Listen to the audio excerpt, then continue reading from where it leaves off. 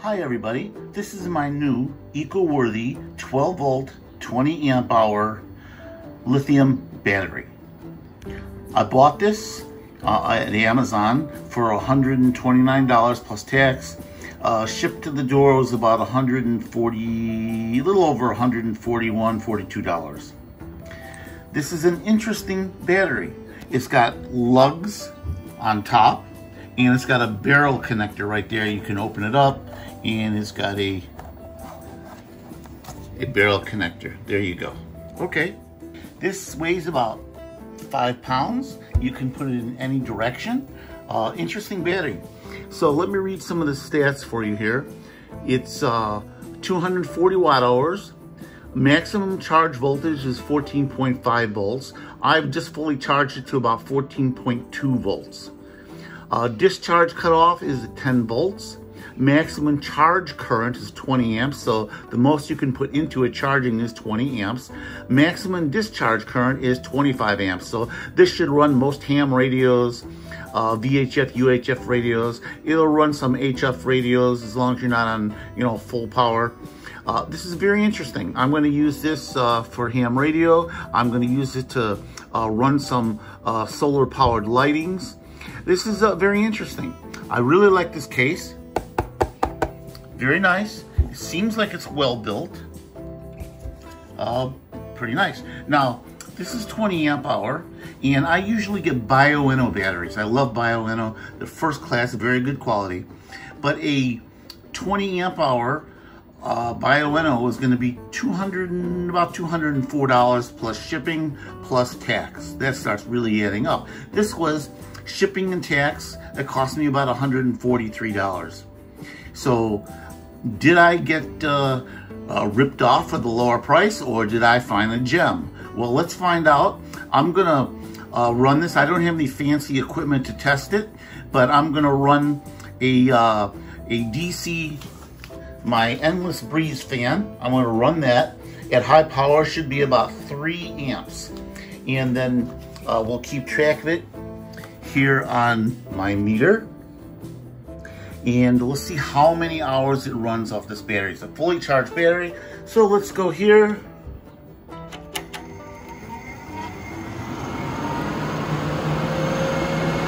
Starting the endless breeze. And, well, it looks like it's running 3.5 amps. Interesting. So if I drop this just a little bit, down to the second mode, it goes to 2.21 amps. So let's go back up to high, and we're gonna push it to the 3.5 amp, changing between 3.4, 3.5.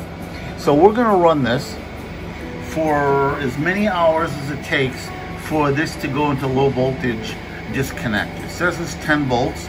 I did try an experiment yesterday, and it actually low voltaged out at about 11.1 volts, which I don't really like that. If it says 10 volts, I want it to be 10 volts.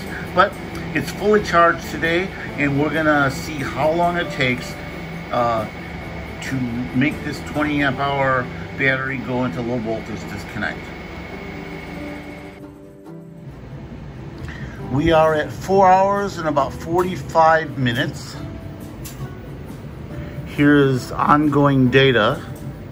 As you can see, the DC fan is taking a little over 3 continuous amps. Voltage has dropped down to 12.66.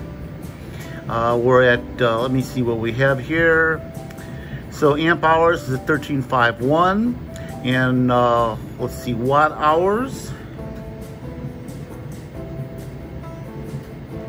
is 150. So the goal is 240. That's what the battery says it's supposed to do. But let's find out. This is about 4, a little over 4, almost getting close to 5 hours. And let's see when this battery goes into low voltage disconnect. It's now running on 5 hours, and I'll show you the stats here. Voltage is at 12.63.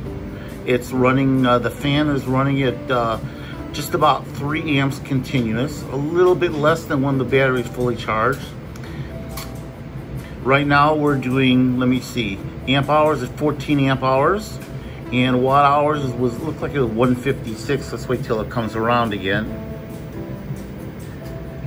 Watt hours 156. Okay, now something I wanted to mention to you about this battery is it does not have a low temperature cutoff.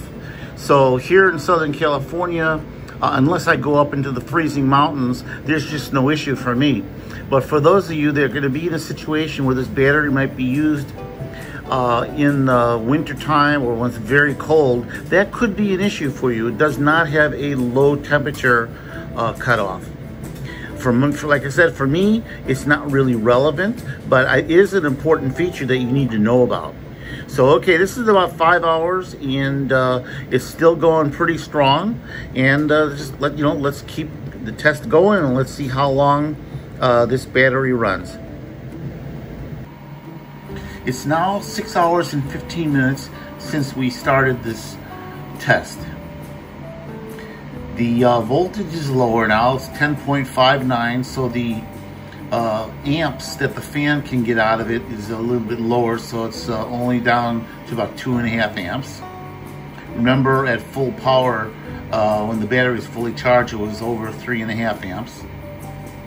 So right now it is 17 amp hours and 193 watt hours. The battery says 240 watt hours, so we're getting closer. It's at 193.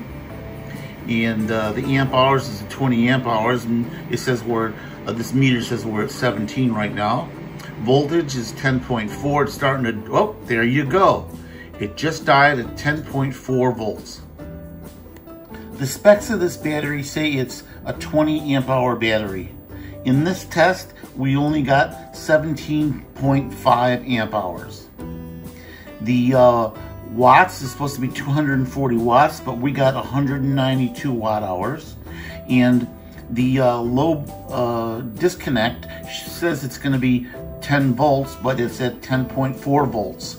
So it's not hitting the specs that are given for this battery. It's fairly close. And again, this is not professional equipment here. This is the PowerWorks amp and watt meter. So how accurate it is, I'm not really sure. And this test is not super scientific, but these are the results that I've got with this kind of test. So is it worth the money? Is it a lot better than paying $205 plus shipping and tax for a Bioenno? I don't know yet. I mean, I do like this battery. I'm going to have to start using it with radios, ham radios, and other kind of equipment and see how well it holds up. So I don't know. I don't have a real answer for you. The stats right now stand for themselves. I will have to probably put this through another test. But there you have it. The EcoWorthy is a nice battery. The case is real nice.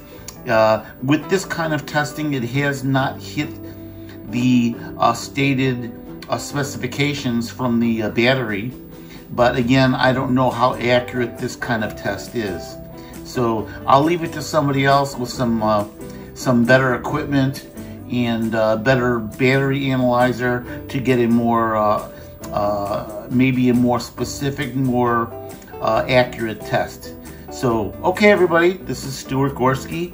This is my my kind of simple test, non-super scientific, but it is what it is.